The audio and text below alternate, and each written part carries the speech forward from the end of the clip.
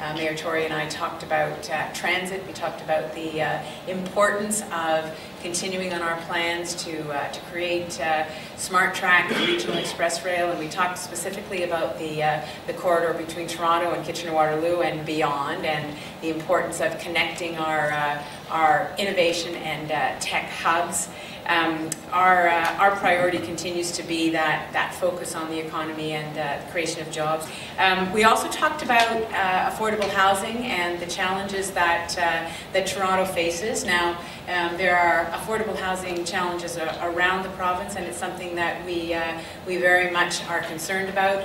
Toronto, in particular, has challenges in terms of aging housing stock, and this is something that I know Mayor Tory has had a conversation with the federal government about, and we recognize that the province has a role to play in terms of a long-term housing strategy, and there will be in our budget a strong component on long-term affordable housing, and how do we work together.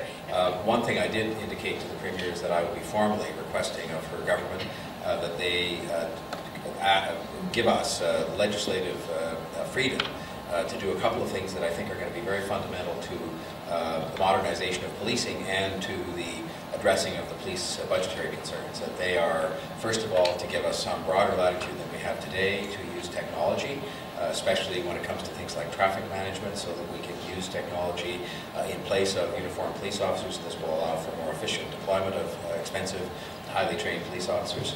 And secondly, that we get some degree of latitude beyond what exists today under the Highway Traffic Act in terms of the management of traffic.